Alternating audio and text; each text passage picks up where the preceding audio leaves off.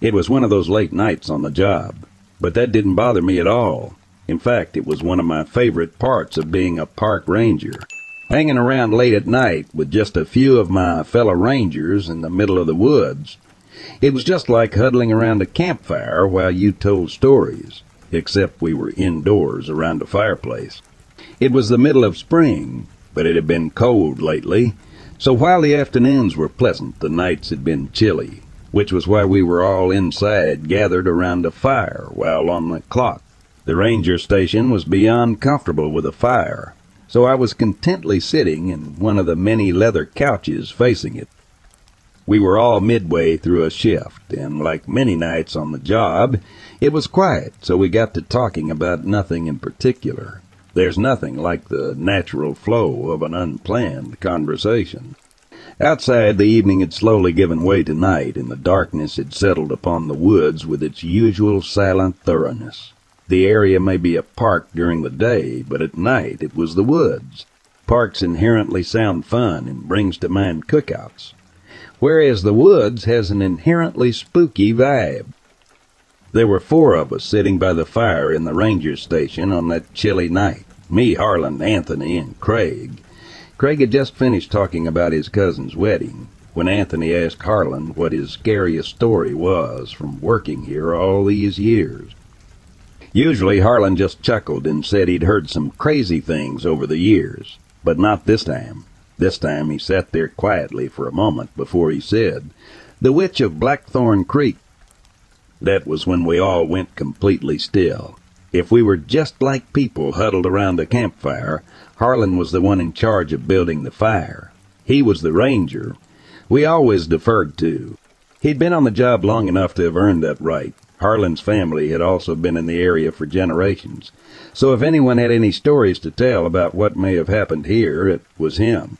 Plus, he was a terrific guy, hard-working and beyond helpful when you needed something. So when someone like Harlan tells you he's heard of a story like that, you listen intently, especially with the tone of voice he used, serious and no nonsense, without a trace of amusement. "The Witch of Blackthorn Creek," Harlan began in a clear voice as we all gave him our full attention. The story was first told to me by my Uncle George, who had been a lumberjack for years. According to him, people said there was a curse on the land which was placed there by a witch. It all started one year, when the harvest went bad. Since there had been nothing but plentiful harvests every year, it made people beyond suspicious. There was barely enough grain and stuff to get through winter. It didn't help matters that the town had generally been prosperous, but had recently started to go through some financial difficulties. Then numerous bits of misfortune happened within the community over the years. Houses burning down, people going missing and never being found again.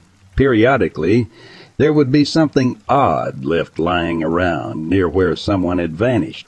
Creepy things like weird-looking dolls made from wood that never failed to rattle people. There wasn't anyone around who people thought was capable of anything like this.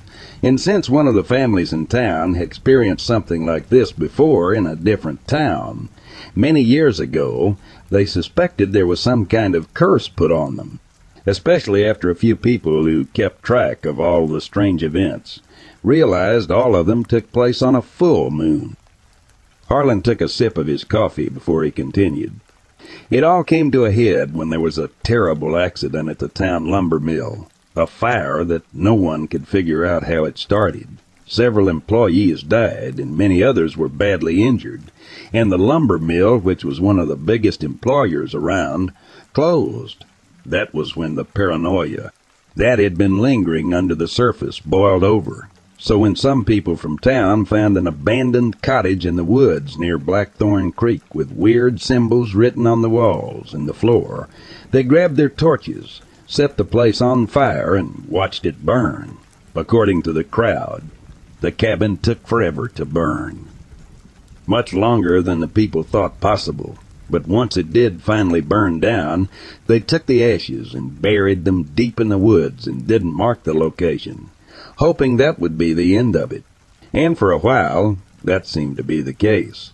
But every once in a while, something would happen that would make people in town look over their shoulders. Nothing major. A bit of bad luck in the form of an injury, or some suspicious noises outside the house after dark, and perhaps some scratch marks on the door or the wall. But ever since then, people would be very careful what they did, especially if there was a full moon. Then he paused for a moment to look at the fire, which was crackling pleasantly in the fireplace. I couldn't tell you how old I was when I first heard the story, but I remember exactly how I felt, confused, because the story, although creepy and entertaining, didn't quite make sense to me, and I said something to Uncle George about that, and he laughed. Then he said he agreed that the story was long on atmosphere and short on believability. That's when he got serious. Told me that although the story was a bit of fiction, he never doubted that it came from somewhere, and there was indeed something going on out in the woods. Then he added that it didn't matter how old I was, where I was, who I was with, or what was going on. If I got a terrible feeling, I should listen to it, and I've listened to every feeling I've gotten since then.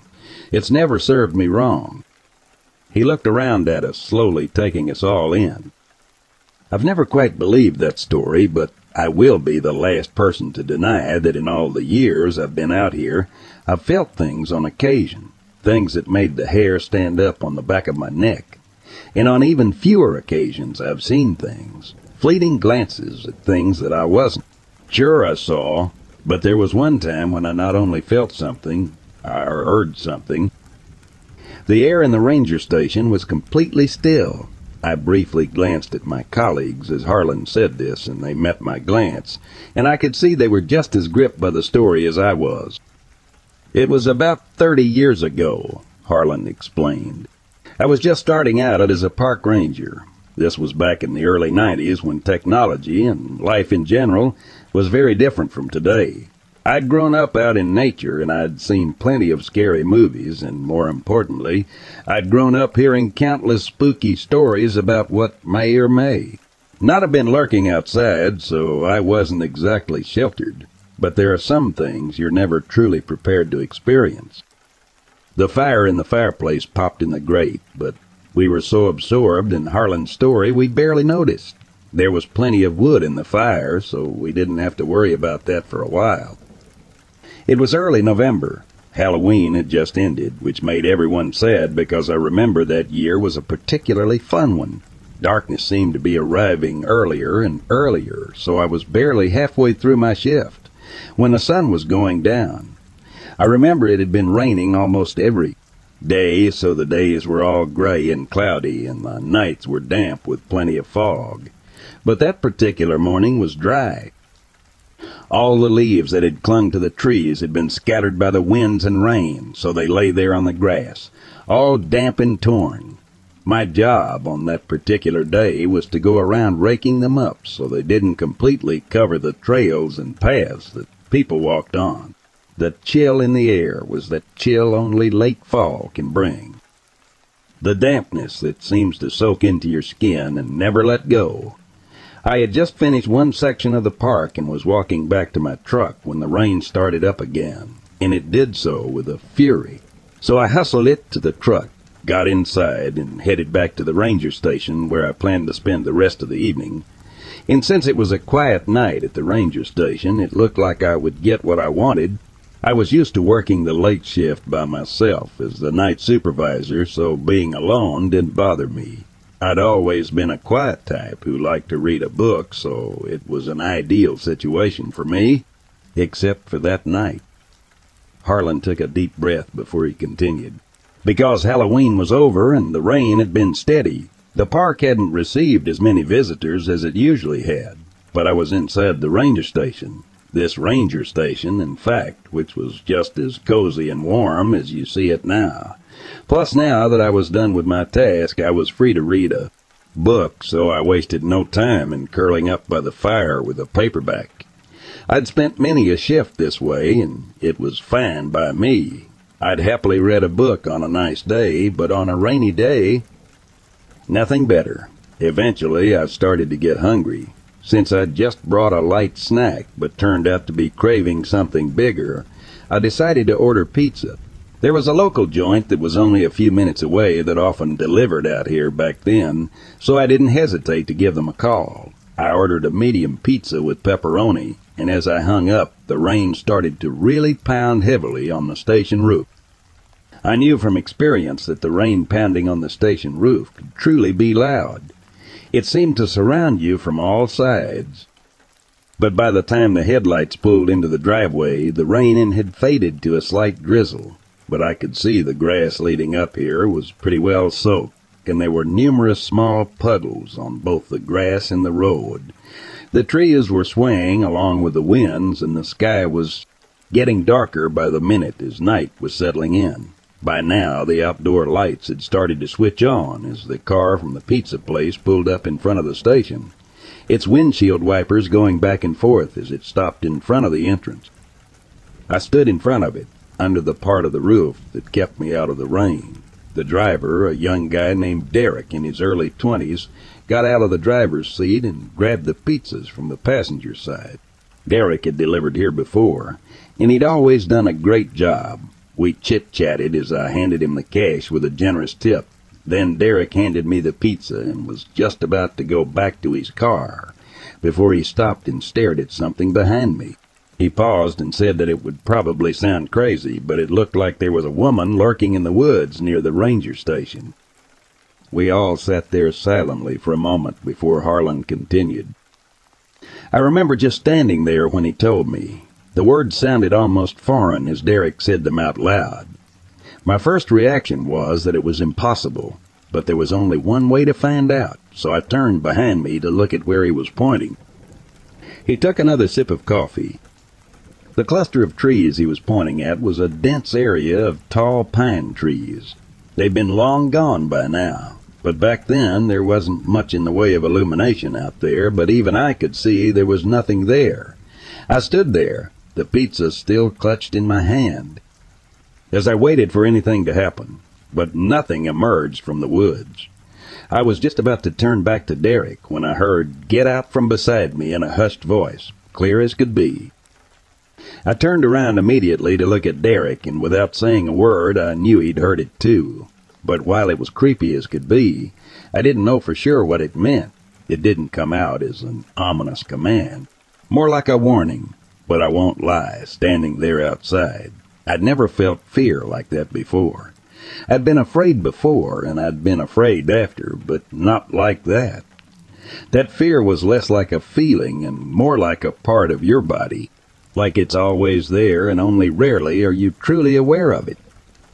Sitting there watching Harlan, it was clear that although we were sitting there in the present, he had been immediately transported back to that cold November night. I couldn't have told you how much time passed. May have only been a minute or two. But despite the dwindling light, I thought I could see shapes moving far out in the woods. Very far out. After a moment, you couldn't see anything at all. Then Harlan's voice became quieter. To this day, I have no idea why that sight filled me with so much fear. Just like I also have no idea how I knew it was people. But I did. And I knew it was people, as in more than one. Much more than one. But I had no idea exactly how many. Then almost as if on cue, I heard the word, "Now." And it was all the motivation I needed to tell Derek we had to go. He didn't need to be told twice, because we hopped in his car and got out of there as fast as we could. Didn't stop for about 20 miles, and we were far away from the ranger station. By that point, the fear had slowly faded, and I was starving, so we split the pizza while debating what to tell my superiors. I eventually decided to say that I was feeling really sick and went to see a doctor I knew. Harlan chuckled. But it didn't take long for me to realize my excuse for leaving would be completely forgotten, because after I left, the ranger station had been broken into by a group of people.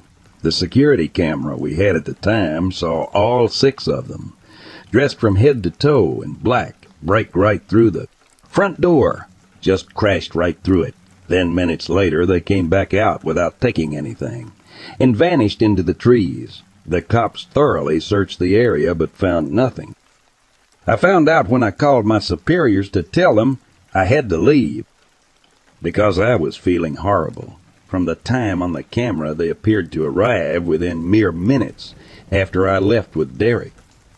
We all exchanged a look as the fact that he really was talking about this ranger station dawned on us. Sitting across from us, Harlan didn't say anything, but I knew he could tell the three of us were seeing the ranger station like never before. The conclusion the cops reached, Harlan eventually said, is that it was a gang of professional criminals who saw the ranger station and decided to see what they could find. Since there was apparently nothing they could make use of, they split. And every year on that day since that happened, I've taken a single flower and left it by where Derek says he saw someone that night. I've never seen or heard that voice since that night, but on occasion I've felt the presence of something or someone watching me, and not in an unpleasant way. But that's the thing about the woods. There's no telling what you may find in them. And if you're really paying attention, it's amazing what you can learn. Like I learned that November night, all those years ago, was a full moon. The clouds just happened to obscure it out here.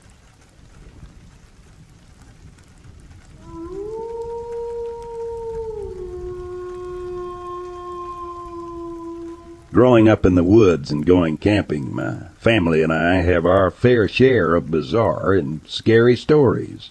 This one I just can't seem to wrap my head around, even to this day. My parents owned 35 acres of property in the deep Rockies, about 2-3 hours away from our home. We spent as much time as we could camping there, as we all loved it. It was secluded and beautiful, and we had a lot of freedom there as kids. My parents were both experienced campers and backpackers and had both grown up in the mountains. One day we hid up at night, arriving at the property at around 9 or 10 p.m. We were all tired and start to unpack the tents and such from the car. The minute we get out, though, we all get a strange feeling. It didn't feel normal or good. We had encountered wild predators at this point and knew the feeling of being watched. But this was like being watched from all sides. We also all noticed that there are no sounds. It is dead silent. Normally we would be hearing all of the insects and occasional owls, nighthawks, or bats, and just the general hum of a forest.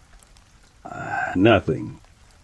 We all kind of laughed nervously and maybe mentioned a few things, but got to work setting up our tents nearby. This is when the real strange stuff starts to happen. We begin to hear rustling in the branches around us, about 10 feet off the ground, it seems. It almost sounded like large creatures like monkeys or raccoons jumping from tree to tree loudly, and many of them. I have never, ever seen raccoons have the ability to do something like that, and these sounds were clumsy, unlike birds. It gets louder and louder and becomes extremely unnerving. At this point, the tent is set up, and my parents put my brother and I in there, telling us to stay inside. They go out with flashlights, trying to make sense of this bizarre activity. As they are outside, we start to hear these bizarre calls. I have never, ever heard anything like this before or since. Honestly, it almost sounded like humans, mimicking some kind of primate holler or screech. There was an odd human-like aspect to it, and it's like they are calling and responding to each other from every direction, along with the branches cracking and rustling. My parents come back to the tent and tell us they couldn't see anything at all. I remember how shocked and frightened my mom looked, and it scared me because she was a badass that would stalk bears to get a good photo. Both my parents were not easily frightened in nature or at all.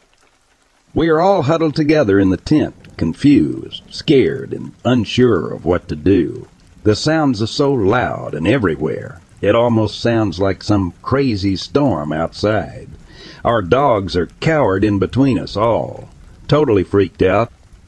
My dad decides to go out again, and I remember as he finishes unzipping the tent, the sounds stop, just like that, in an instant, and the oppressive, weird feeling is gone.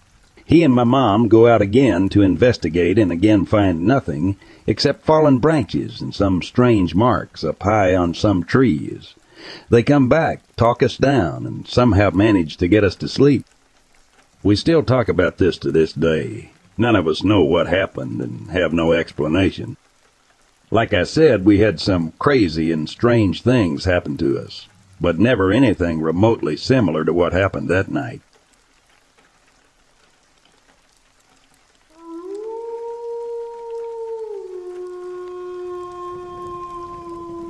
I saw a flying manta ray also. It was magical, and I rarely talk about it because I don't want anyone to say I'm crazy.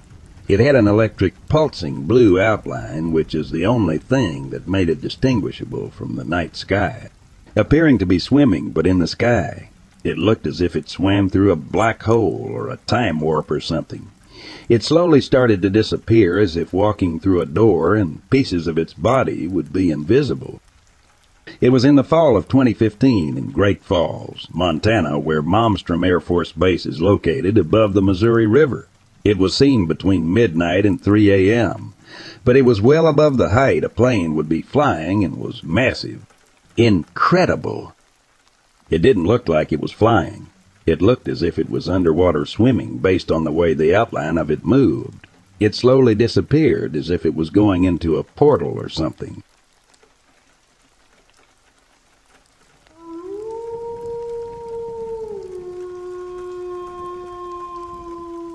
My encounter was during firearms deer season in the late fall outside of Maresdale, Pennsylvania. My friend and I were hunting on his aunt's property. After we parked, we started up a hill that gets very steep. Where the woodbine starts, we split up. He goes off to the left, and I went all the way to the top of the hill to a deer stand that's in the woods about 40 yards from the field. This was our third day there. As I was climbing up the deer stand, I heard a distinct drawn-out whoop. I would estimate 100 yards ahead of me. I decided I didn't want to be a sitting duck in the deer stand, so I climbed down and went back into the field where I sat. Once the sun began going down, I decided to walk back down the hill. Now inside the woods was pitch black, but there was still some light in the field. Once I got to the bottom where the woodbine curves, I heard footsteps. I looked up and saw a silhouette walking on the other side of the brush where the woodbine curves. I figured it was my friend who decided to walk up to meet up with me since it was getting dark. I said, "Hey, did you see any deer?" And all of a sudden this thing tore into the woods and made its way up the hill. I know this was no person as it was pitch black in the woods, and there was so much debris that there was no way a person could move. At the speed this thing was, I clearly could make out the bipedal footsteps. My friend came out of the woods about 60 yards away. I saw his light before I saw him. He said he heard someone walking around and also questioned me about the whoop as he thought it was me who did it. It was then that I introduced him to the Bigfoot world, and he said I'd never thought about all the weird stuff I heard up there until you brought it up. Apparently, he has heard things up there before. Needless to say, we didn't go hunting up there again.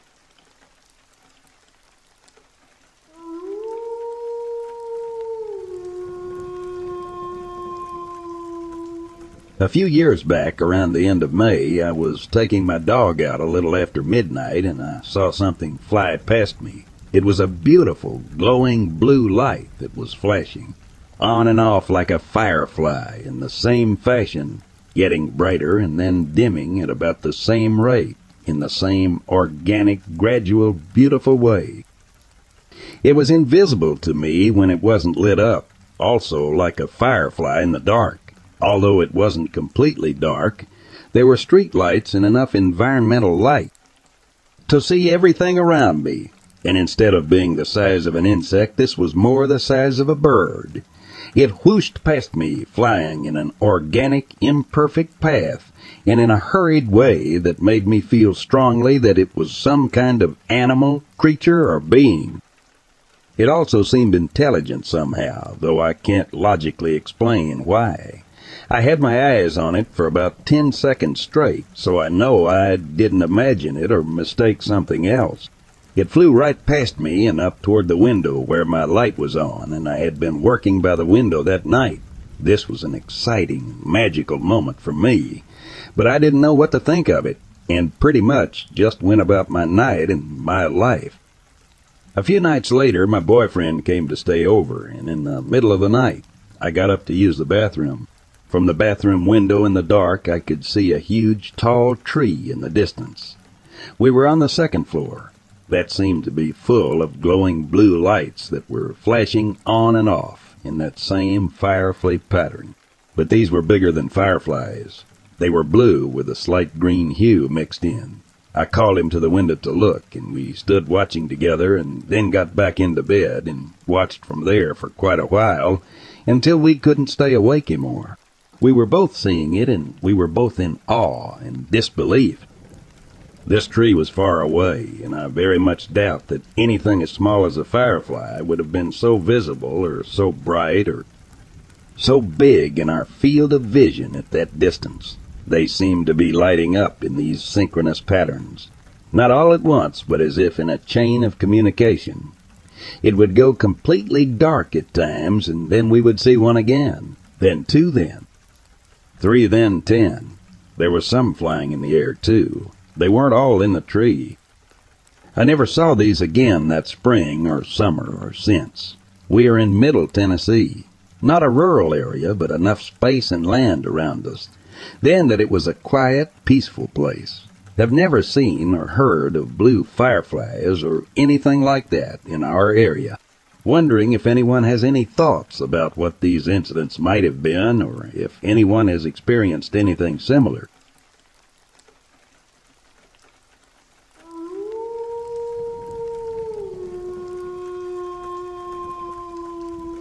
Shadow people, or some part of body of, if like hands or legs. Last house I stayed in, it was worse, like I would hear moving chair sound. Mostly I seen someone standing outside my door. I would see shadow passing through. When I told my friend, she didn't believe. When she was visiting my home, she felt some was behind her, and she seen a shadow of it for a mere second. After that it become more tense. Like it's getting closer, like I can feels it breath. I moved out of there because a fire started in one of the rooms. I don't know how, and there was no rat or mice that may carry flammable things.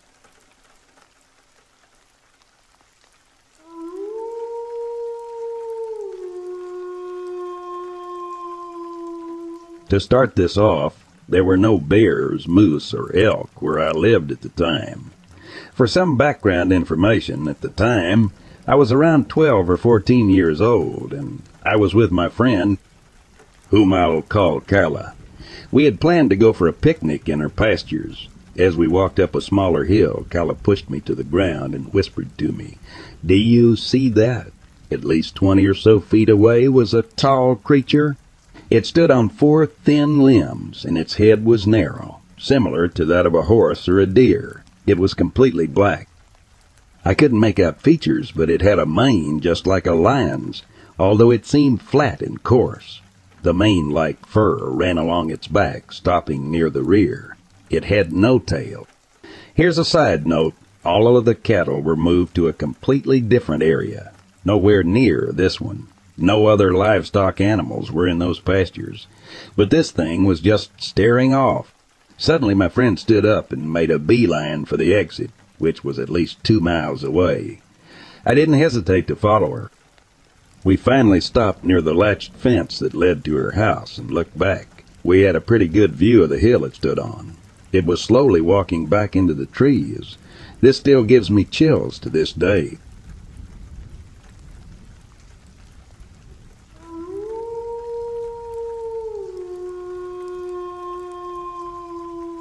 At a family gathering in a city in Argentina, a second cousin asked an old uncle who used to spend summer as a kid in the house where we were partying if he could show the place where this uncle and his sisters saw the flying muchachitos, little guys, when they were little.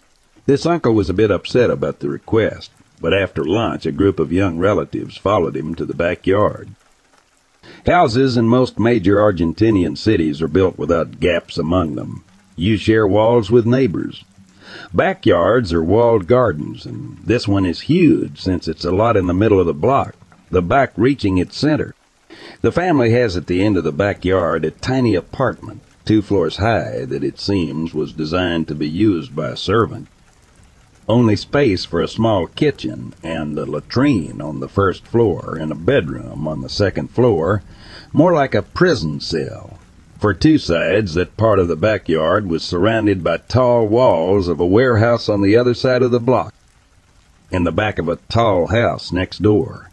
The 3rd side, that corresponds to the neighbor next door, has a no-so-tall wall, and from the window of the 2nd floor, you could see its backyard. Now it is only grass, but in the old times, it has a really big eucalyptus tree. So that spot was very isolated in the center of the block, and when my uncle was a kid, the backyard had lemon trees around that apartment that gave it more privacy. Adults would send kids to sleep over on the 2nd floor as an adventure on hot summer nights since nobody lived there. It was used as storage. At the time I visited, it was empty and almost in ruins. Going up to the 2nd floor was somehow dangerous because the wood on the stairs and floors was in bad condition, but my cousins really wanted to see the place where that story happened. I had no idea what was going on. Then someone asked my uncle to tell the event again. That could have happened around the early 1930s. One summer night, when this uncle was 10 years old, he was sleeping there with a bunch of other kids, all family related. Just before the sun rose, he woke up, hearing hushed voices coming from outside. His little sister was also awakened by the voices, and after a while, without saying anything, both uncle and little sister crawled in silence among the kids sleeping on the floor toward the window to spy the backyard. To keep the place cold during the hot nights, the windows were left open with a tulle as a curtain to protect kids from mosquitoes. Therefore, it was easy for them to see outside. Nobody was in their backyard, but in the backyard next door. The old lady living there was standing near the eucalyptus tree, wearing a robe and holding a candle in her hand, whispering. The siblings recognized her immediately, so they did not get scared. Just the neighbor looking for a cat or something. At some point, the lady started to look to the sky and make gestures with her hand, like inviting something to come down. The siblings freaked out when around 5 figures slowly descended on the lady's backyard and kneeled on the ground. They were coming from the open sky, not from any tree. My uncle described them as young lads, slim, dark, not slow, short hair and brownish skin that looked opaque. The 5 creatures remained sitting or kneeling around the lady for what seemed to be 15, 20 minutes. She was smiling all the time and whispering back and forth with them. Meanwhile, my uncle and his little sister were silently frozen in the window, just peeking and not seeing. Even when they were shocked at the beginning of the experience, the siblings stayed calm, just curious about what they were seeing. That time before dawn was very calm, with no wind and no birds singing. The rest of the kinds on that 2nd floor were sound sleeping. All of a sudden, one of the creatures dropped lower to the dirt and started to convulse. That lasted a few seconds, and my uncle said that immediately it stood up without hesitation. But what was standing there was like a shadow of the critter. On the floor there was a body heavily breathing and moaning that looked real. The lady took her robe to cover that creature and helped to walk away from the rest of the group. At that point, my uncle's sister started to shake with terror. He told us he tried to comfort her, but she was losing control of herself. He was also getting uncomfortable with the experience and could not take his eyes off the scene for a second. But then he realized that somehow all the creatures in the group were standing and looking shadowy like the one that convulsed. The one that was covered by the lady with the robe could not be seen around. After a few more whispers between the lady and the creatures, the lady blew out the candle and all creatures started to slowly ascend to the morning sky. The little ponchos were flapping around their bodies, but he could not hear any sound. When the creatures were closer to the top of the eucalyptus tree, my uncle said he could hear the leaves rustling by them, touching them. At some point, they were out of sight behind that tree, and the siblings dropped to the floor and let themselves cry a little, hugging each other. Suddenly, a horn or siren from a factory in the city loudly went off to call employees to work. My uncle told us he and her sister just freaked out and screamed like crazy.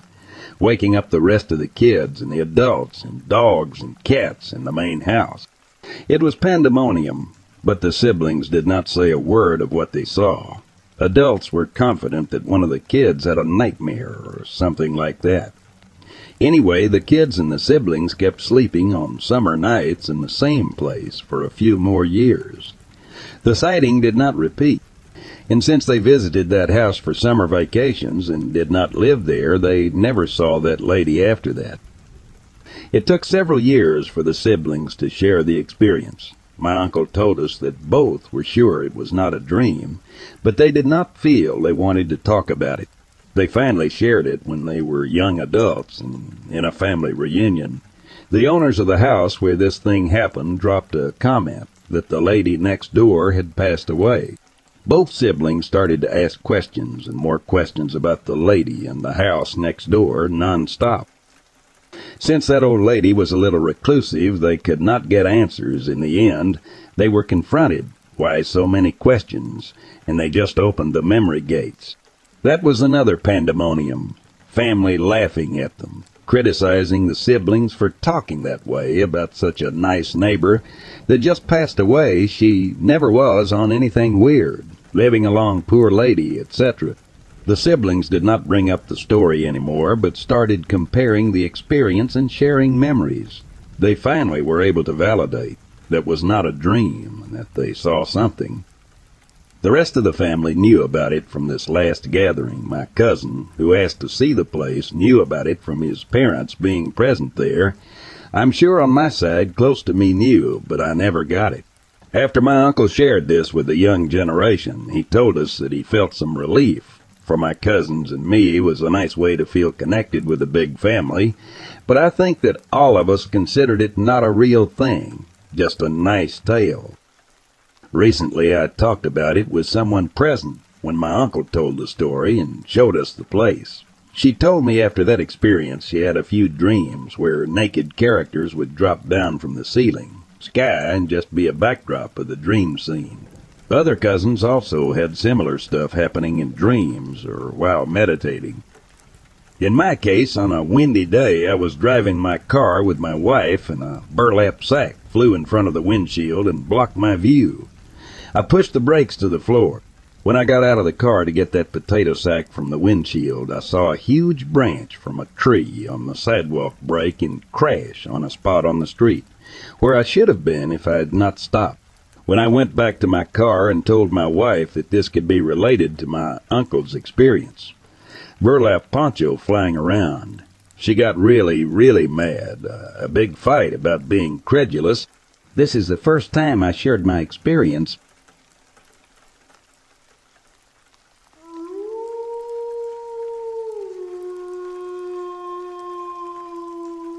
I live in a small wooded area in a suburb of Lexington, Kentucky. In November 2023, I was taking my dog outside. My dog's legs were going out and she couldn't walk very well because she was old, so she's taking a while. I stand out there with her to make sure she's okay. She liked to go in the backyard to do her business. She's doing said business, and I hear footsteps in the woods. I assume it's a deer or something and just tell my dog to hurry up. The steps sounded like they were all over the place, close then far, then close again. Once they sounded really close, I got my dog inside.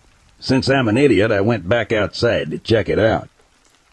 Again I hear footsteps, and again, they're all over. Then it was suddenly really close, and I saw parting in the bushes, and it was huge.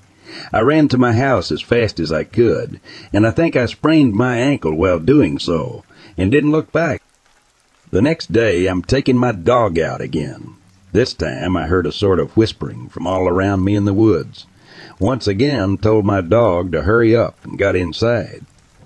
Maybe this part is unrelated, but 2 weeks ago, an old man in a bright orange jacket, a cane, and a hat was walking up and down my road back and forth for about 4 hours. It was like 20 degrees out that day. As soon as I pointed him out to my mom, he was gone. Never saw him again. My house has cameras, so I went back through the footage to see if I could find videos of him. You know what I found? Nothing. Absolutely nothing. despite me seeing him on our cameras multiple times. I don't know what it is. I've just had a lot of strange encounters since the day I took my dog out, and it's freaking me out. To explain why seeing the guy was really weird, I don't really live in a neighborhood, and I don't have any neighbors, actually.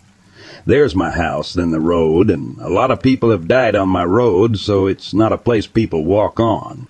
There's no sidewalk or anything, just a road, then woods. So seeing some guy walking on it for hours was really strange, and not at all something I've seen while living there. It might not be related, and I might be paranoid or on edge. Just a lot of strange occurrences that happened since that first one, and something isn't right.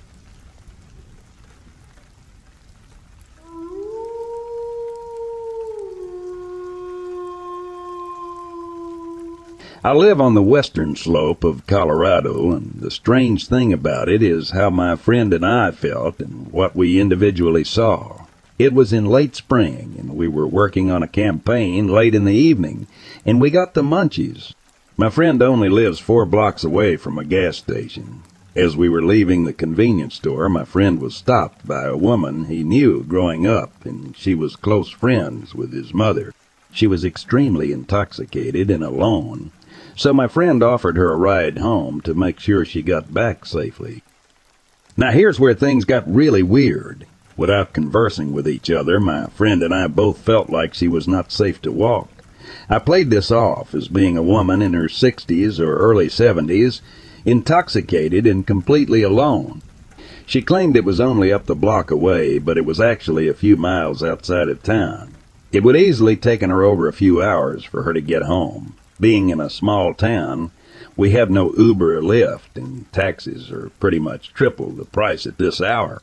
So we both felt really off that she was okay to walk that far, at 1:30 in the morning. When we got down the road from her place, she asked us to drop her off away from her place so that her boyfriend wouldn't see our headlights. At this point, I didn't want to go into anything further, and there were so many red flags about the situation I knew it was best to just drop her off as requested and go back to my friend's house. As I reversed down this single-lane dirt road, I told my friend that I was going to just pull over before we got back into town because I really needed to relieve myself, and we then both agreed that she was in a very bad situation tonight. Once I turned around this bend in the road, my headlights shined into a small group of trees and bushes. I noticed this extremely large elk-like creature lowering itself from being exposed to my headlights. I could make out the face, but it wasn't normal like an elk. Large antlers, it's coming off like dead tree branches. The front legs were inverted, skinny, and extremely long. I could tell because its hind legs and lower half were lower than its upper body. Could been crouching or sitting, though. The upper torso was huge, and I thought I saw stripes on its fur, but my friend said it looked like it was its rib cage exposed. The eyes did reflect from when the high beams exposed it in the trees, and at first I assumed it was an elk because they're everywhere in this area. But it was extremely huge, easily over 15 feet tall but thin. I didn't immediately react to it and kept driving, but when I did see it, the conversation between my friend and I stopped as if we both saw it and trying to process it. I pulled off roughly a mile away from where I saw that. I couldn't help but keep looking down the road, making sure the creature wasn't coming after us. It was a feeling I never experienced before, and when I turned around to get back into the car, I couldn't help but notice my friend staring down the road as well, doing the exact same thing I was doing. I asked him if he saw something as well, and he said what he saw was something that looked like the forest spirit in the Studio Ghibli movie Princess Mononoke, but from hell. At this point, my fear was validated, and I jumped into the car and sped off. The feeling we both had was more than a sense of dread, and almost like we were being hunted, or if we were to investigate it at the time, our lives would have been in danger. I never in my life felt this type of fear before, and it was a new experience that I never in my life was to have. I'm glad she made it safe, and we were in the right place at the right time to give her the help she needed. After that situation, I was informed about her life of substance use and struggles, that it's actually gotten worse over the years. Ever since that night, my friend and I had dealt with lots of personal things very similar. Coping with major depression is ideation, death in the family, and just an overall rough time since that night. I struggle to claim there is some association with what we saw that night, but it's very strange how our lives got increasingly worse since. I tried doing research, but I get a lot of stories that are hard to take in as real encounters and would love to learn more about them.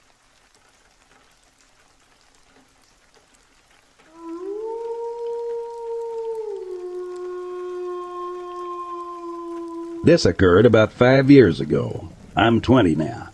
My mother is a veterinarian, and we have a clinic at the edge of Rockford, Illinois.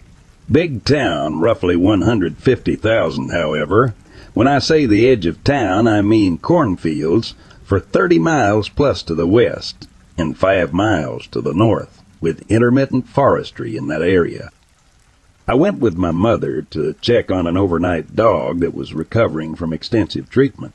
However, there was a small pug 9, 15 pounds, also there overnight, so I offered to take the dog out to do his business and save my mom one more chore. The back of the clinic faces a grass-covered pond or marsh. It dries up from time to time, but the grass is 4 feet tall. I don't remember if it was late winter, early spring, or even early fall, but no snow and the grass was tall, so my guess was early fall. The front of the clinic is next to a road and other commercial buildings, however. The back of the building, like I said, is very undeveloped. There were some leftover cookies in the clinic, so I, being a kid, grabbed one and munched on it as I waited for the pug to do his thing. I am not super fond of sweets, so I get halfway through the cookie and decide I've had enough. I remember the night having a vaguely eerie feeling. There are floodlights on the back of the clinic, though not so good lighting, and I didn't see anything and brush it off as another Midwestern night of feeling creepy. It's not uncommon. If you're from the Midwest, I'm sure you can agree, but it was quiet more so than normal. The pond is full of sounds, frogs and insects most of the time, but like I said, it wasn't summer or spring, so I brushed that off as well. I had lost interest in my cookie and decided I would throw it into the grass for small critters to have a good snack. So I launched this half cookie into the grass, maybe 15 yards away. I don't have a great arm, and it's half a cookie, so nothing super far away. It lands in a taller thicket of grass towards the east and from the west. I hear and see something roughly the size of a deer or person take off as soon as my cookie lands, heading straight for it. I'm well versed in local wildlife, and I know how deer move, but this thing moved like a person, except it was as pale as paper and had no fur at all. I can still see its spine pushing against its skin. No arch like you get with a quadrupedal animal pulling with its front legs. Instead, like an ape or person, hunched. Its spine never straightened, like it was nichered over running in an inhuman way on 2 legs. All I saw was the shiny, semi-reflective skin of its back, about 2 feet of it stopping at where the neck or shoulders would have started, and it had no large shoulder blades like a deer or dog or any quadruped. Instead, had a narrow chest like a sighthound or deer, but bipedal with ball and socket shoulders. Not to mention, deer don't run to things you throw in the grass. They are skittish. The second that cookie landed, both me and the dog stopped cold. I have never been frozen by fear, but I was then, and we just watched it for 5 seconds as it ran from one end of the grass to my cookie, where it disappeared, and I heard it run away from me after getting her and investigating the cookie. Once I couldn't hear it anymore, I immediately decided I was going back inside. The dog, however, was fixed and took a small tug of the leash to convince, but that was it. If you know small dogs, they are obnoxious and overly brave, barking at everything they don't know. But this dog never made a peep, and as soon as it realized I wanted to leave, was in complete agreement. I am not one for the paranormal or religion, but this was something I could never explain. I know deer, and this thing was no albino hairless deer. It was something else, with its emaciated body and pale white skin. I can still remember that night in perfect detail. It still raises the hair on my neck.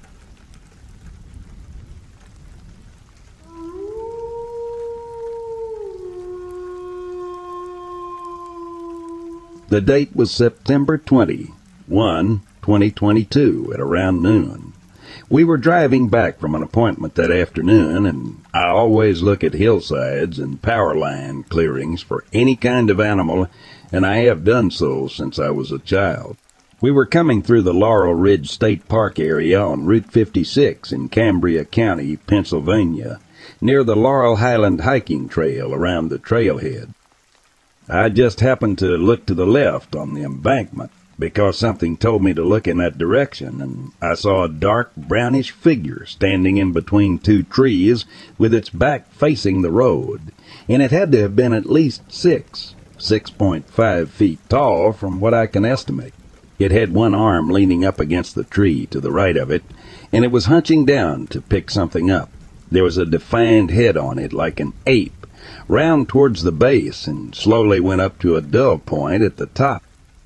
I instantly shouted, "Stop! We have to turn around." My mother had no clue what was going on, and I told her that I swore I just saw a Bigfoot back there in between two trees up on the hill.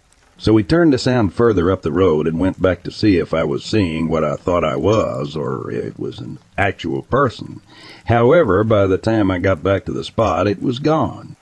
I'm so mad I didn't have a camera rolling, and it happened so quickly I didn't have time to even grab my phone to take a photo.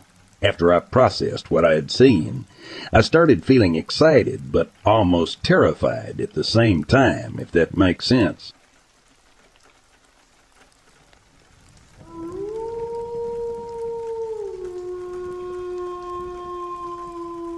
When I was younger, a toy teddy bear removed itself from my shelf and lashed itself across the room. It was a stuffed bear with guardian angel embroidered on a circular patch on its chest, and it only had one wing, with the other torn off. My grandfather gave it to me, who I was extremely close to, but I never felt it was him who did that. I buried that memory and always told myself I made it up even though I knew I didn't. I moved into a rented home when I was in my early 20s. It was a new house, but had some strange activity. Things would go missing from right under my nose and return the next day or week or few months later. This really piqued my curiosity. After the aforementioned occurrences, I started listening to every paranormal story I could find on documentaries or podcasts. These stories really cemented my beliefs. I know that all these people aren't lying or blind or stupid. Some are cops, park rangers, experienced outdoors people with nothing to gain. Others are so distressed they can't tell their story without breaking down. I can honestly say that I don't know if there are aliens, Bigfoot, ghosts, whatever, but there certainly is something making people see these things.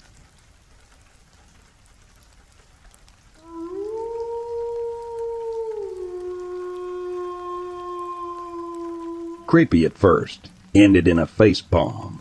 I was a young sergeant in 2006 stationed at Fort Bliss. Right outside of Fort Bliss was a training area that was near Biggs Airfield. We were guarding some equipment overnight so the company wouldn't have to stay. It was me and one private. I told him he would take shifts patrolling, and since we were allowed to have cars out there, the other would nap in his car. I woke up to my soldier knocking on my window in a complete panic. It scared me at first. "Private, Sergeant, wake up, there's UFOs out here." Me, "What?" Private points in the direction, and sure as shit I see these lights that seemed like they were floating around and then disappearing. Took me a moment as I had just woken up. "That's the Franklin Mountain Range. You're looking at the cars driving on the scenic route." The cars would be visible and then disappear when they went around the corner of a turn, only to appear again when they came back around.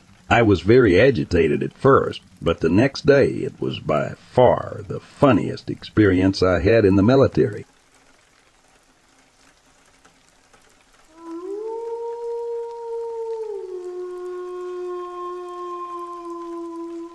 We wrote it off as some of the instructors messing with us, but while training at JWTZ, there was a blood-curdling scream in the middle of the night. Definitely sounded like a woman. The lout in charge made us do a quick accountability check. Then he started radioing the training center to see what the hell happened. The instructors went out from their compound, did some checks, but didn't find anything. They said it's not the first time they had units out there calling in to report the same thing.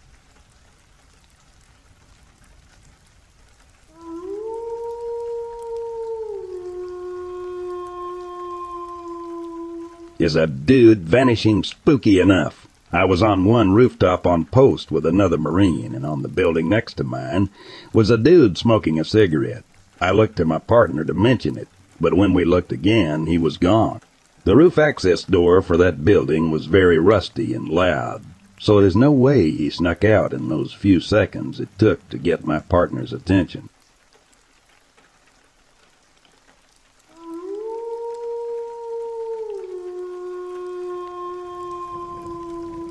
Not my story, so I'll tell it as best I can. This happened during a rotation at the National Training Center sometime in 2015. A battle was occurring at night. A light appeared in the sky, and for 10 minutes or so there was silence. This may not seem too interesting until you look at the numbers and statistics. You're looking at massive amounts of people and equipment during a rotation, constant radio chatter, vehicle noise, people talking, etc. And suddenly just nothing. Then the light seemed to make a couple strange turns, one being around 90 degrees and split and disappear.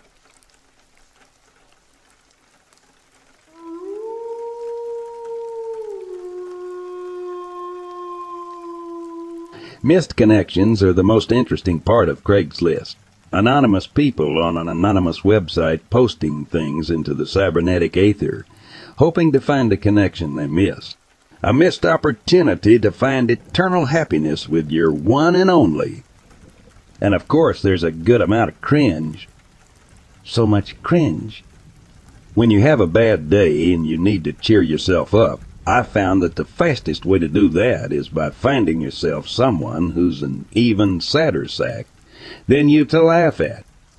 It's not the healthiest way in the world to cheer yourself up, but it's always worked for me. Well, until now. The day started off okay enough. One of the few guys on OkCupid who hadn't asked me for nudes or pictures of my feet finally got up the nerve to ask me for a coffee date. I didn't have much else going on yesterday, so I decided, why the hell not? And said yes. And he didn't show up. It was 30 minutes after he said he would be there when he finally texted me. Bastard had the gall to try and make up some excuse. To tell you the truth, I was too angry to read the entire thing. It wasn't quite to the point where I would block his number, but he would have to come up with a pretty damn good explanation to explain himself. So I did what I usually do when I'm feeling down about myself and started looking at the missed connections section of Craigslist. It wasn't too long before I found a pretty cringy one. You, the lady in her mid-40s that sprouts, me, the older man in his mid-50s. I couldn't stop staring at the tights you were wearing. I would have gone down on you right there if I could have law. If you want it, I love it. A bit terrifying for the lady, but also hilarious. I can just imagine some old fat bald guy in his mid-50s typing this out on his computer with the dirtiest thoughts on his mind of this older lady he saw for 2 seconds at an organic grocery store. The thing that made this so much better was that even an old man in his 50s, an age where you expect people to know how to talk to other people, still expect some random person they saw once to remember them. Really, I think it was a lull near the end that made me laugh so hard at this. My date may have blown off our coffee, but at least I wasn't this old lonely bastard who couldn't keep himself from posting the lewdest thing he could think of on an anonymous Craigslist posting. It was after I read that I noticed the post about me. The girl with the pink hair. We were both at the Starbucks on 24th, Eston Camelback. You had pink hair, and I was too shy to say anything. Thinking of you. I dyed my hair bright pink for a Halloween costume, and the Starbucks the poster mentioned was in the fact the one I was at for my earlier failed coffee date. I had looked at the missed connections posting a lot over the past couple of years, but had never found one about me. I would say it was flattering, but there was something about the post that unsettled me. Thinking of you. I can't say why it was unsettling. Those 3 dots left a lot of implications. Could it be flattery? A threat? What exactly was he thinking about me? I'm pretty sure you can't report a post for using an unsettling ellipses, so I just tried to ignore it as I kept searching for anything that could cheer me up. Unfortunately, it looked like I exhausted cringing at people sadder than I am on Craigslist. I was about to give up, but decided to try reloading the page and see if anything else would pop up. And that's when I saw the next post. To the girl looking at missed connections. Thinking of you. There was no way that post could be about me. Could it? There had to be hundreds, if not thousands, of people looking at missed connections right now. It was just some troll trying to scare me. Well, not me specifically. Just trying to scare anyone who happens to be looking in missed connections. But there was that unsettling ellipses at the end. It was exactly the same words in the exact same order as the post about me. Just a coincidence, of course, because it had to be. The bottom of my world fell out from under me as I reloaded the page again and saw this. Yes, Samantha, I'm talking about you. Thinking of you in your oversized white t-shirt. My name is Samantha, and I changed into my oversized white NASA shirt only an hour ago. And I have no idea what to do.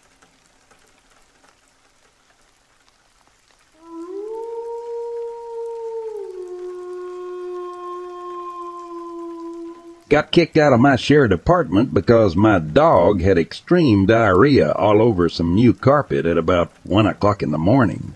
Alrighty then, lived in my car for a few days. Days. It really sucked, so I was desperate for a place to stay.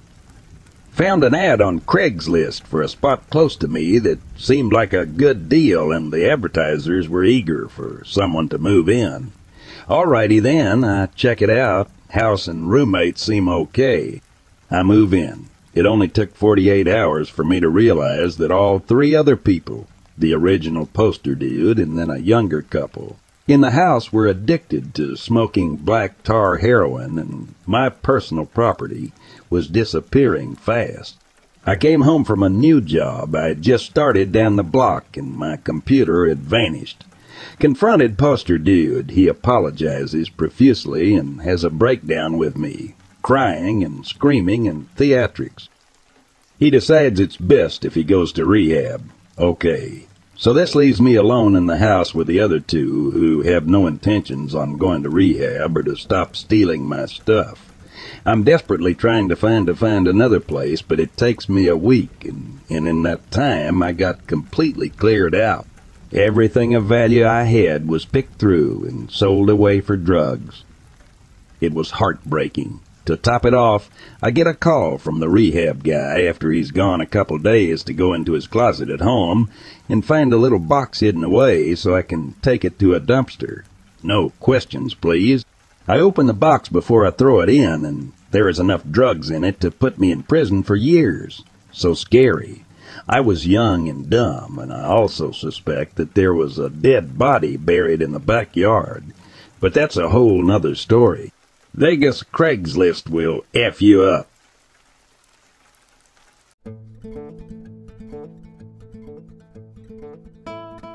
It was a dark and stormy night when Park Ranger John received a call from a distressed camper, Sarah. She had been camping deep in the woods of a remote national park and had come across a strange creature she could only describe as a Sasquatch.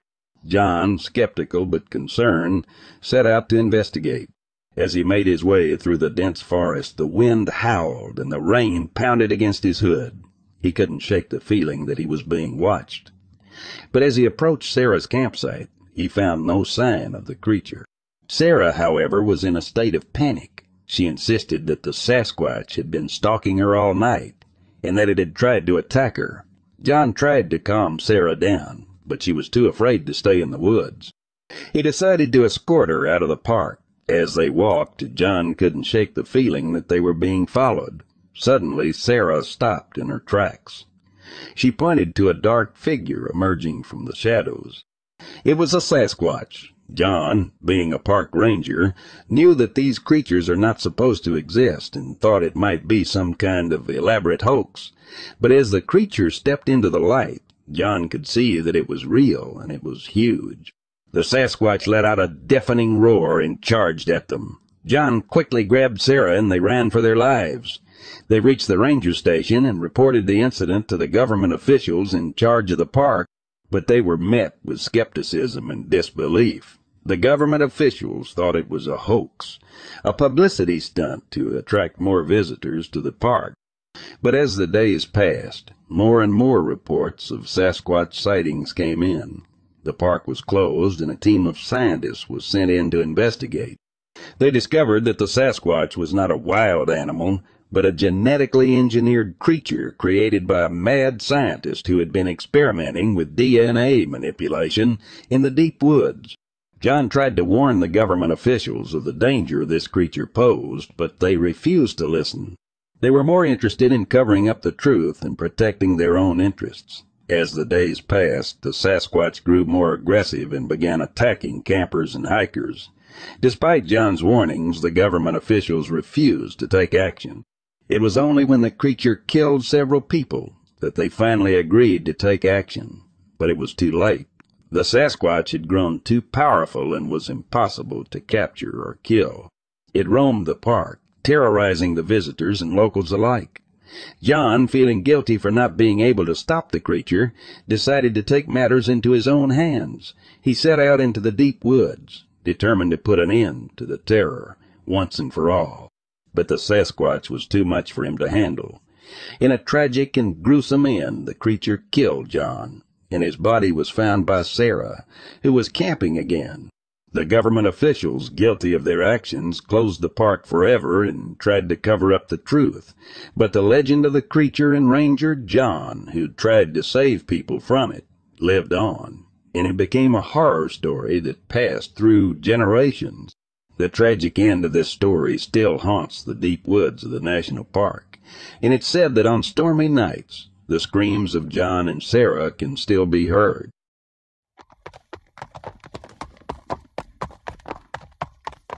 I was a young police officer just starting out in my career.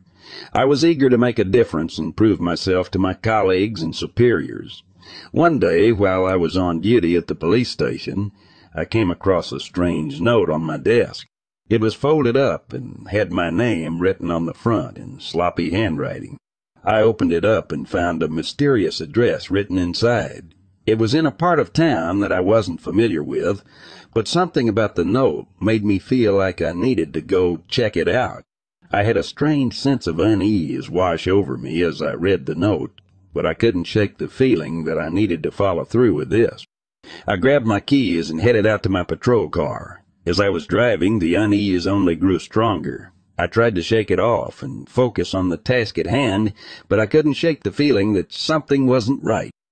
When I finally arrived at the address, I saw that it was an abandoned house. It was a creepy old place that looked like it hadn't been inhabited in years. I hesitated for a moment, but then I got out of my car and approached the house. I knocked on the door, but no one answered. I knew that I shouldn't go inside, but something was pulling me towards the house. I couldn't explain it, but I felt like I needed to see what was inside. So I made the decision to break in. As I stepped inside, I was immediately hit with a feeling of dread. The place was dark and musty, and it seemed to have an energy that was all its own. I shone my flashlight around, but I couldn't see much. The room was empty, and there was a thick layer of dust on everything. I made my way through the house, searching for any clues or signs of what might have happened here. As I was exploring, I suddenly heard a noise behind me. I turned around, but there was nothing there. I continued on, but I couldn't shake the feeling that I was being watched. I heard more noises and saw shadows moving in the corners of my eyes, but whenever I turned to look, there was nothing there. I was starting to feel like I was being played with, like something was toying with me. I knew I needed to get out of there, but I couldn't shake the feeling that I was being drawn deeper into the house. As I turned a corner, I came face to face with a creature that I had never seen before. It was like a vampire, but different. It had long, sharp teeth and pale, clammy skin. Its eyes glowed red in the darkness. I froze, unable to move, as the creature hissed and lunged at me. It was fast, and I knew that I wouldn't be able to outrun it. I tried to fight back, but it was too strong. It knocked me to the ground and fled, leaving me lying there in the dust. I don't know how long I lay there, but eventually I was able to pull myself together and make my way out of the house. I stumbled back to my car and drove back to the police station, trying to make sense of what had just happened. I never went back to that abandoned house, and I never spoke to anyone about what I had seen. It was like a nightmare that I couldn't shake, and I couldn't bring myself to talk about it. But I knew that I would never forget that strange, terrifying creature.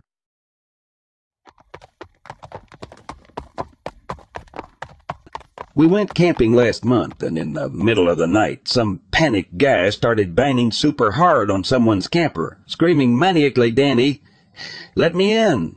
Danny, please, hurry! Danny, I'm scared. Let me in. Open the door. Why are you doing this to me? Please, I'm scared. Hurry, please! Why are you doing this to me?" It was a grown man, and it was like 3 a.m., and this went on for almost 2 hours.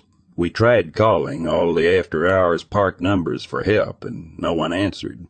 He sounded like he was either on drugs and having a bad trip, or like there was something else wrong with him. He was so distressed that it was genuinely disturbing, but we had our 2 small kids with us, who slept through it all, thankfully, and didn't feel safe approaching to see if we could help, because this man did not sound like he was in his right mind. And also, there was no way the person inside didn't hear him. So maybe they had a good reason not to let him in. Maybe they locked him out to keep themselves safe. We didn't know, but he sounded terrified, too. He eventually stopped, but then their car alarm started going off, sometimes for half-hour-long stretches for the rest of the morning. We got no sleep that night. It was definitely the strangest night camping that we've ever endured. The next day, no one had any information about what happened.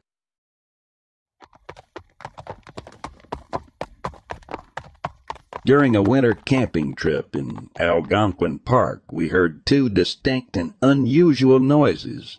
We heard the first noise in the evening while skiing into the park, trying to find a place to set up camp in the dark. The noise is somewhat hard to describe and sounded completely unnatural. It sounded like an electronically produced reverberation of some kind. At the time, we guessed it was some kind of weird animal call. We speculated perhaps a moose or water-moving pockets of air trapped under frozen lake ice or aliens. We later discovered that this noise was actually produced by a natural phenomenon called acoustic dispersion. Google it and listen to videos. The second noise occurred on that same night after we had bed down in tent for the night. This noise was clearly an animal or several animals, and it sounded much like laughing, yelping, or high-pitched barking. The unnerving thing about the noise was how it appeared to move through the forest, closer to the tent, right next to the tent, and eventually past the tent, and then finally far away from the tent. Whatever was producing those noises had moved through our campsite at a fairly rapid pace, but without making any discernible rustling, crunching of snow or footfalls, only the haunting vocalizations of whatever the animal was. I later heard similar noises outside of my condo window back home in a more urban setting, asked neighbors about it, and was told that the noises are made by coyotes that hunt in the wooded areas along the hydro and rail corridor.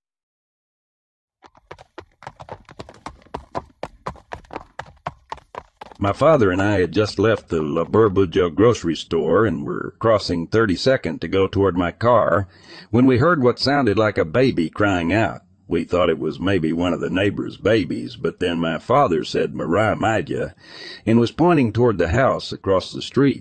I looked and saw a thin black figure perched on the brick fence post and looking directly at us.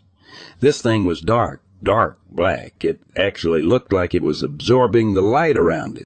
It was very easy to make out the body, the wings, and the long pointed tail that it swished around, much like a cat does when it is interested in something. The eyes were the most striking feature, as they were glowing bright red and were locked directly on my father and me. I was frozen in fear, and the only thing going through my mind was how to defend my elderly father if this thing decided to attack us. I could care less about myself, but my father is 70 years old and not able to move or defend himself if he was attacked. I could hear my father praying and asking La Virgin de Guadalupe for protection and to send this thing away. I managed to tell my father that we needed to get into the car as quickly as possible so he could be safe. I pressed the button to the remote, and the horn chirped as the alarm was deactivated and the doors unlocked. At the sound of the horn chirping, this thing opened its wings and stood up on the fence post and chirped back at us. It took off and hovered for a few seconds, its wings flapping and making a light whoosh sound. My father and I dove into the relative safety of the car as this thing flew away and was gone from our sight. This thing was maybe 3-4 feet tall and thin, but its wings were large and maybe 10 feet when spread apart. They looked a lot like bat wings. No feathers were visible, as it was jet black. We drove straight home, and my father told my mother and my sister about our encounter with this thing and what had happened. My mother said it was probably a bruja disguised as a lechuza, and that we were lucky we were not attacked either way. She refused to let anyone out of the house for the rest of the night.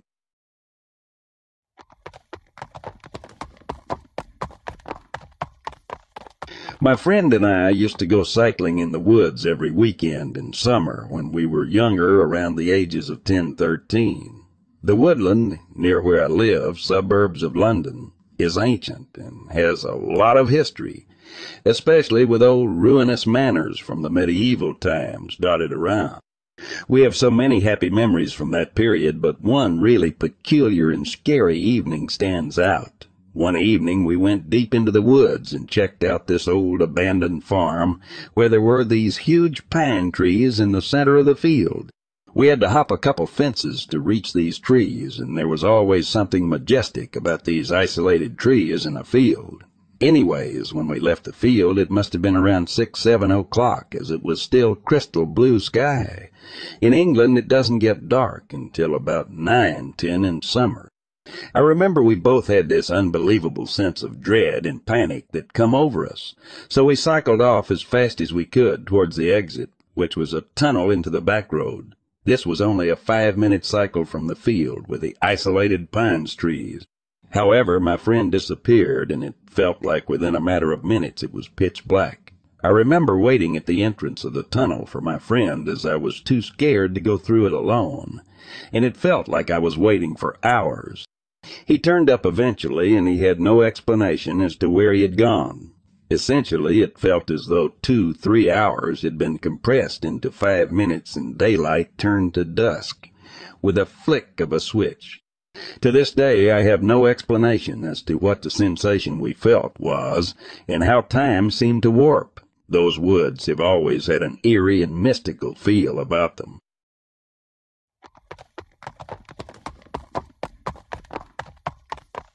That sound brought one of my brothers into the house to alert the rest of the family to come hear this. We went outside and stood in the driveway and heard the most frightening guttural roar you can imagine. This accompanied the pounding on the wood object. This lasted several minutes. The evening was clear, warm, and without wind. I do not remember a moon. Neither brother could explain what was happening, and I recall being scared out of my wits. When the sound subsided, the family returned inside. The incident was not discussed in front of me again. As a child, I was privileged to live in this remote, beautiful area and be allowed to run free. Sometime later, a boyfriend and I observed what we were told must have been a bear in a thicket of alder trees near the house. The feces found there later contained crawdad shells and berry seeds with a horrible odor. But the creature we saw was not a bear. The hard, dry ground showed no tracks. Our fathers were loggers, and we were well versed in the local wildlife. While this all happened a very long time ago, I still get cold chills remembering those sounds. Years later, my fiancée and I were driving north on Oregon Highway 101 near Cape Perpetua, north of Florence, Oregon. The highway was narrow, two-lane with the Pacific Ocean on the west and steep rock cliffs on the east. I was watching the moon over the ocean, turned sidewise facing the ocean. A very large black creature rose from a cleft in the cliff and towered over the little car we were in. My fiancée yelled, "What the hell was that?" I only caught a glimpse of the thing through my peripheral vision, but it was huge and very fast. I suppose we surprised it as much as it surprised us. It terrified me. My fiancé searched for a place to turn around as he wanted to go back, and I refused to let him. We were armed with what suddenly seemed to be a very small weapon, considering the size of the creature. When we returned home, my fiancé told his father about the encounter. His father told us of the rancher at the foot of the Capes, also on Highway 101, who had been riding to check on his cattle when he heard a cow bellowing in agony. His horse became nervous, but he forced it on and found a very large, hairy animal chewing on the live cow. He carried a 30.6 rifle and shot the creature. It stood up and ran off on two legs. He followed until he lost the trail of blood in the rocky terrain. This is the first time I have ever heard of someone shooting and wounding one of these creatures. It is also the first time I've heard of this creature eating the meat of any animal. Our encounter was in the late evening with clear skies and a full moon. My fiancé saw the creature in the headlights and had a great view of it. He knew it was not a bear and didn't think it was a human in a pursuit. Facial features did not have a snout, and the arms were too long for a bear's front legs. I was too terrified to grasp any features. I have never felt fear like that before or since.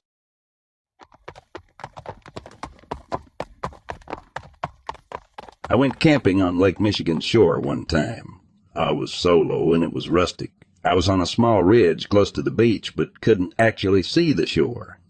My small fire was dying, and I was about to turn in when I started hearing this strange wet whack sound on the beach. Happened 2 or 3 times in succession. Sounded like a watermelon being hit with a baseball bat. Then all of a sudden a light appeared over the ridge. Looked like it was scanning the tree line. After a second, the light goes back down, and I hear a couple more whacks. Silence, then a few more whacks, 20-30 feet down the beach. Then the light is back. Then 3 more lights pop up and start moving up and down the beach. Then they left. There were definitely points in time where I was sitting there, knife in hand, waiting for this band of rogues to come murder me. I researched when I got home, and I think they were just digging for clams or mussels or something.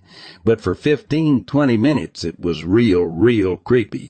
Crown land, camping in Ontario in early January. It was an isolated spot beside a fairly large lake, which was completely frozen over. Temperature hovered around 8 Celsius the whole trip, but went above freezing for a day. After the sun set, the frozen lake began making an eerie noise every few minutes, like a low-flying jet, followed by a massive, slow bloop coming from the depths of the lake. Occasionally a crack would shoot across the sheet of ice covering the lake shore to shore, about half a kilometer, in less than a second. Buddies were freaking out at first, speculating we had awoken a lake monster or something. Probably smoked too many joints that night. Obviously these were the natural sounds of the lake as it melted, possibly something to do with the fluid dynamics as it changed state from solid ice to liquid water. Just a theory, but nevertheless, we were in awe of the forces of nature at work. All the more terrifying considering the day before we had been screwing around on the frozen lake, unaware that the entire ice sheet was melting away underneath us. Falling through the ice would put an end to the fun quickly.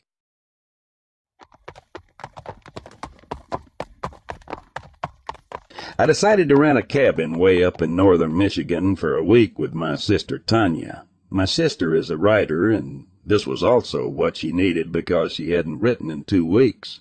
So off we went.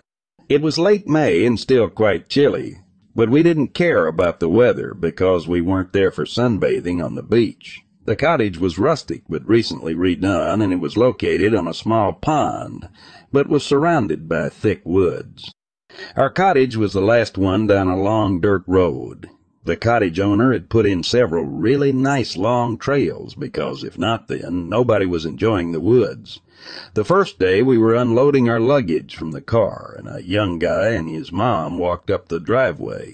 They introduced themselves and said they owned the house a little way down the road, and they went for walks a few times a week for exercise past the cottage. The mother, Linda, mentioned that her husband had passed away a few years earlier, and of course I told her that I lost my husband, Josh, a few months earlier as well. Linda looked so sad for me, but her son, Brendan, had a smirk on his face which really creeped me out. Linda seemed to notice this as well and said, "Okay, let's leave these ladies to unpack," and then said their goodbyes. I was unnerved by the way Brendan looked at me, and I noticed he kept looking back at me as they walked away. On the first day, we just hung around the cabin. The next day I went for a walk alone so Tanya could get some writing done. I chose the path the owner said was the easiest. I had been walking for 10 minutes when I heard the sound of a small animal moving through the underbrush, maybe something the size of a rabbit. So I stopped to listen, and when I stopped, the rustling stopped. I happened to glance back, and I saw the shape of a human standing behind the thicket. I thought it was Brandon, so I turned and kept walking. I was almost halfway, and I'd see a tree about 30 feet in front of me, but completely surrounded by the same thicket. I saw what again I perceived to be a naked Brandon. I couldn't see clearly because he was shrouded in darkness, but I saw him perched on the bottom limb of a tree, just crouched there, staring at me. I could see one hand holding the limb he was crouched on, and his other arm was wrapped around the tree trunk.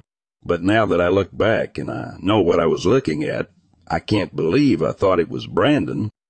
A day or two later, I was finally able to pull Tanya away from her laptop, and we were on the porch to watch the sunset. We distinctly heard a wolf howl from at least the other side of the pond. We agreed it was really close, but we weren't too worried. We were more worried about the mother bears, as we were told by Linda and the cabin owner that we needed to keep the bear spray on us at all times because the cubs were very young and the mothers were really protective.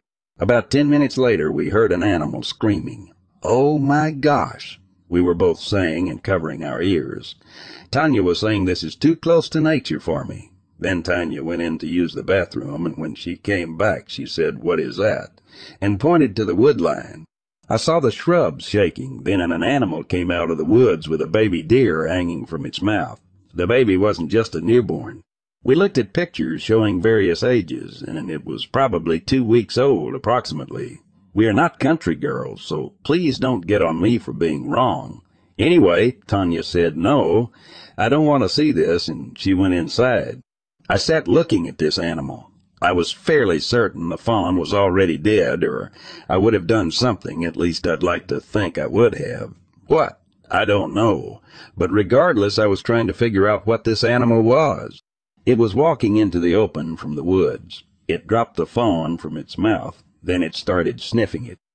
I was fairly certain that this was a very large wolf with a case of the mange because its hair was thick around the neck like a lion's mane, and it was thin to bare in spots. Its rear end was bald, and I didn't even see a tail. I noticed it looked almost deformed because the back end sat way lower than the front. The animal seemed almost mesmerized by the fawn. It stared and sniffed at it. Then it pushed it forward or over by using its nose. Then it picked it up by the mouth and started shaking it side to side viciously. Then it started biting into the midsection, and when it lifted its head to chew, you could clearly see intestines hanging out of its mouth. Now, I believe I let out a sound at that point because it looked at me surprised and then ran about 10 feet to the large tree. It turned around and literally stood on its back legs. Oh my gosh!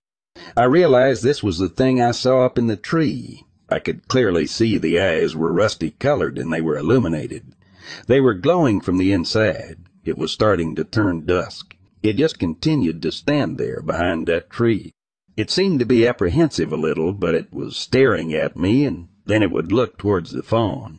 At one point I thought I saw it lift its lip, and the whole muzzle started to vibrate like it was trying not to bare its teeth. Finally it got down on all 4 feet and started walking slowly to the fawn. When it was almost there, it swung its head in my direction and let out a low, menacing growl. At the same time it bared its teeth. This animal was at least 400 pounds. It could be even bigger, but I'm afraid that the naysayers will call me a liar.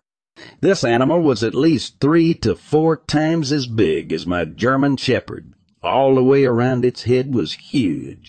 But what really terrified me was when it sneered at me and went down for the fawn. Its teeth were at least 3 inches long, sharp and jagged.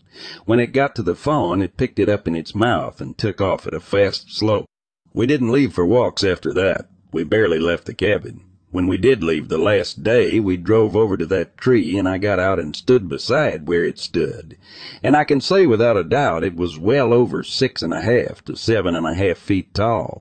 We drove past Linda's house, and on second thought, I asked Tanya to turn back around. I wanted to tell them what we saw. Linda was genuinely concerned and seemed shocked to hear what we saw. She appreciated that we thought enough to stop. When we got home, we called the landlord, and he said straight away that we were warned to carry bear spray, so I just left it at that. I figured he thought we wanted our money back, and that wasn't the case. So that's our story. I'm pretty sure it wasn't a Bigfoot.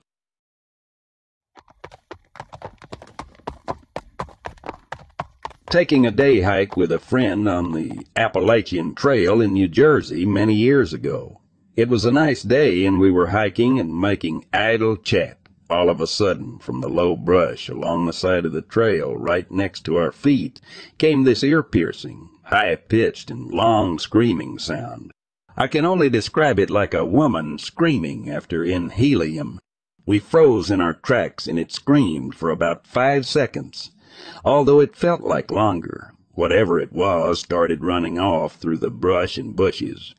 Neither of us even caught a glimpse of it.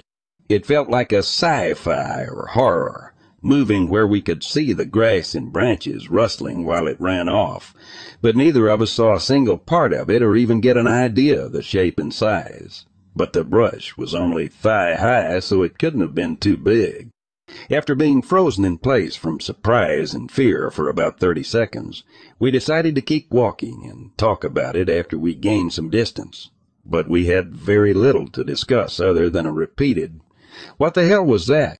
Growing up with stories about the New Jersey Devil didn't help our imaginations. But you never know.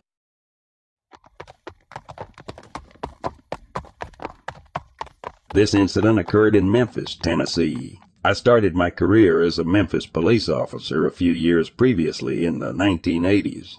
I was on a special assignment at the time. It was 2 a.m., and it was a clear summer night, but quite humid. I was in my personal vehicle with the top down and the radio playing. I was still in my uniform, including my bulletproof vest and a gun belt with all the regular equipment attached to it. I was heading south on Covington Pike at a good rate of speed and was the only one on the road. This part of the road connects the Raleigh-Bartlett area to the Berkeley area. The road is slightly elevated as the surrounding area is low, and running through it is the Wolf River, which is a few miles from here and connects to the Mississippi River. This area is commonly referred to by the locals as the Wolf River Bottoms these days. As I was driving in my peripheral vision, over to my right, just outside my headlight beams, I noticed something was moving fast, directly toward the front of my car. I immediately slammed on the brakes, thinking that a deer was running across the road. But I couldn't have been more wrong. It came to a screeching halt right in the middle of the road, right in front of my headlights, not more than 7 feet from my bumper, as we both froze in place, staring at each other for several seconds. It appeared to be 3 to 4 feet tall, but was also crouched. It could have been closer to 5 if it stood straight up, but I got the impression that its current body posture was its normal way of standing. It had a large head, at least compared to its skinny, slender body. It appeared to be dark gray and greenish in color, similar to the color of an alligator, but the appearance of its skin looked like a similar texture to a human's. It had dark, large, oval eyes on each side of the upper part of its face, running slanted from the top portion of its head to about the midsection of its head. It was kind of pointing inward to where you would expect a nose to be. However, from what I could tell, there was no distinct nose, at least none like a human. Below the eyes was a very thin, dark, almost black line, which I assumed was its mouth. It ran from about the same location a human's mouth would be. However, the line ran straight across the lower face in front, and then turned upward and slightly back on the head. It had no ears that could see. Its body and chest area were rounded like a human, but vastly smaller, almost like a child's. Its arms appeared to be longer and somewhat disproportionate to its body, and they were skinny and had an insect-type look to them. I could make out hands, but they were also completely folded at the wrist joint. The legs were long because, even with this thing's shortness, I could make out the top of them, even with it so close to the bumper, which was obscuring the bottom half somewhat. They were like the arms, thin and insect-like, but appeared to be jointed. I did notice its chest area moving slightly like it was breathing, but it seemed slow and steady. I never noticed anything like genitalia. There was no hair any place that I could see, and I'm not even sure if it was wearing any type of clothing. If it was, it would have had to be skin-tight. I never noticed a tail at any point. My adrenaline was pumping, and it was only a brief period of observation. It again took off like a shot, and it was out of my headlights. I could still make out its outline in the darkness, and it was moving like a sprinter.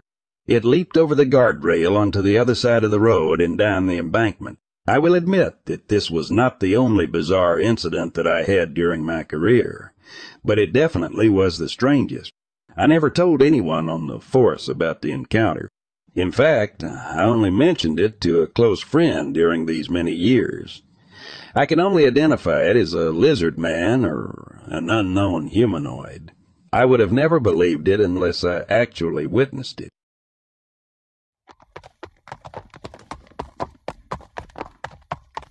When I was 11 or 12, I was at a Boy Scout camp in the Midwestern USA talking with some friends in the tent at night. For some reason, I poked my head out through the flap to look outside, and I saw a scene that was totally bizarre. I was deep in a forest, but I saw red lights moving all around as though there were some kind of carnival in front of me.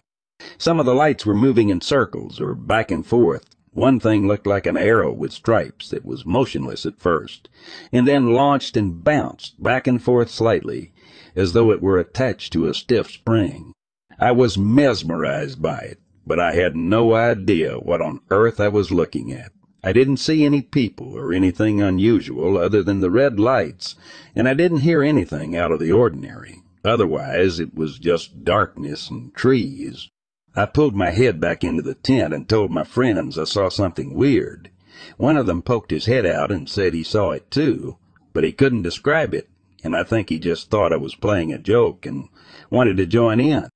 I looked out again myself, and I saw someone's flashlight moving in the distance as they walked, but that wasn't anything out of the ordinary. To this day, I have no idea what that was about. My depth perception of the lights felt strange, as though I was seeing two images at the same time, the actual dark forest in front of me, with a moving image of the lights superimposed over it. I was skeptical of aliens and UFOs, but it definitely had me thinking about them. I told everyone about it the next day in detail, and nobody else had seen anything similar. It was just a weird thing that nobody could explain.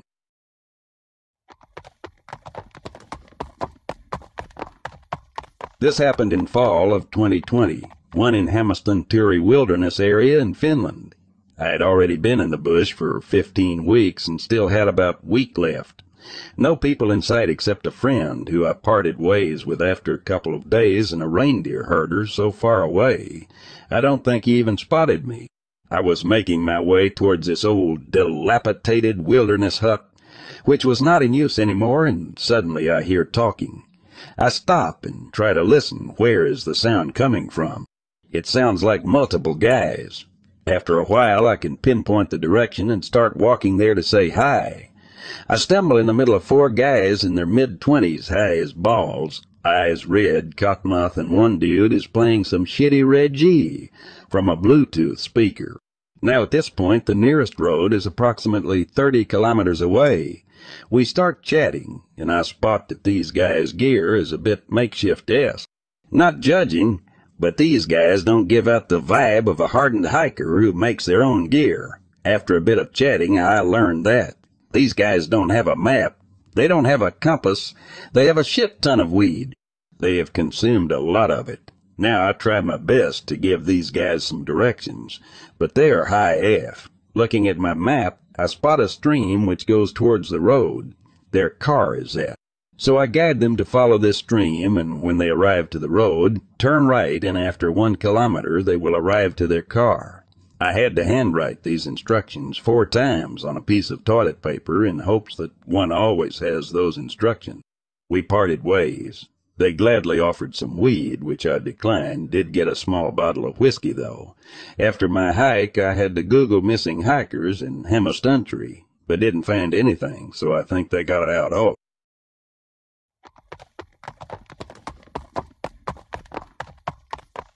This happened in 2016, so I was around 22. Friend was driving me home from her house.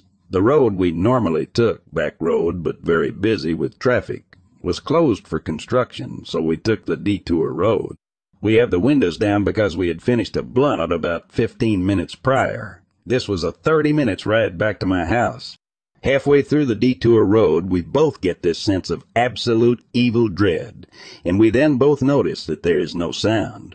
No nature sounds, frogs croaking, breeze through the trees, wind from the car. The radio was on and not playing music, no matter how we flipped the channel or the volume. It was like we were in an air pocket, with absolutely no sound whatsoever. You could barely see outside, but we at least could make out trees and shit with the headlights. Nope. Looked like we were in a completely dark tunnel. Lasted about 5 minutes, and then all of a sudden, the noise came back on with this sudden pop. Frogs, trees, the sound of the car, the radio, all of it. We kind of just sat still and said nothing, and as soon as we saw a gas station, she pulled over and we smoked a cigarette, and we were both kind of like, what just happened? Everything was 100% normal after that, and it never happened again.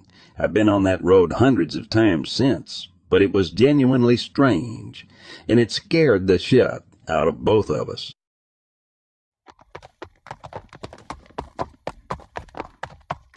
I'm located in the 559. There are a lot of Mary Jane growers out here. There was an illegal farm out in the country of Clovis. It was ran by Asians. To conceal the grow-off, the family had chickens and cows and other animals, so it actually looked like a normal ranch. On the ranch there were trimmers, probably about 15-20 of them. One day the family woke up and found half of their chickens dead. They couldn't figure out what caused for them to die. About a week later, the rest of them died. The crazy thing was that there weren't any lacerations or anything. It was as if they just dropped dead. Because of that, the family decided to install cameras out in the backyard. About 2 months after the first incident with the chickens, it happened again to their new flock.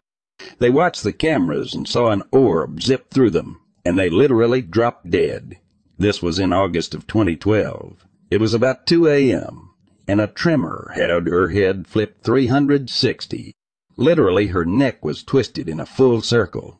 Everyone freaked out and scurried off. Everyone ended up finding out that she was from Laos and was here for trim season. It's obviously been years now, and no one, the Laodian community, has seen her or heard of her since. She was last seen in a Thai restaurant in a restroom, sucking on tampons. I'm not making this stuff up. It was all captured on video. The property had to be blessed by monks, and the land is no longer a grow operation either. For those of you that don't believe in black magic, Well, that stuff is real. It's legit. Overseas, Thailand or Laos, someone must have put a spell on her and sacrificed her for who knows what reason. It's a super common thing there. You don't believe in that stuff until you witness or experience it firsthand. In our culture, she's known as Phi Pob. She looks human during the day, but feeds on blood and human souls. If you're legit interested in this scary stuff, look up Asian black magic and what can happen from it.